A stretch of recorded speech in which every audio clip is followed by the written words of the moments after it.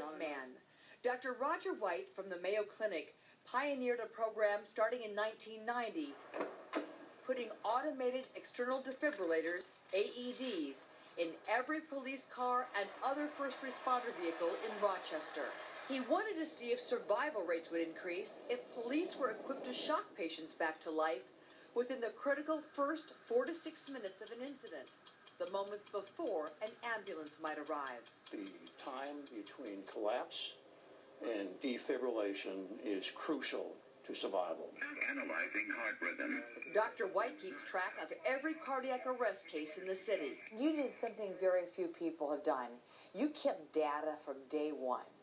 That's been the hallmark of this program, not just to do it, but to analyze everything you do. This is portable, so Other cities have since caught on to his life-saving approach. It's a partnership, first responders say, that just makes good sense. So how do you guys work together, a cop and a paramedic?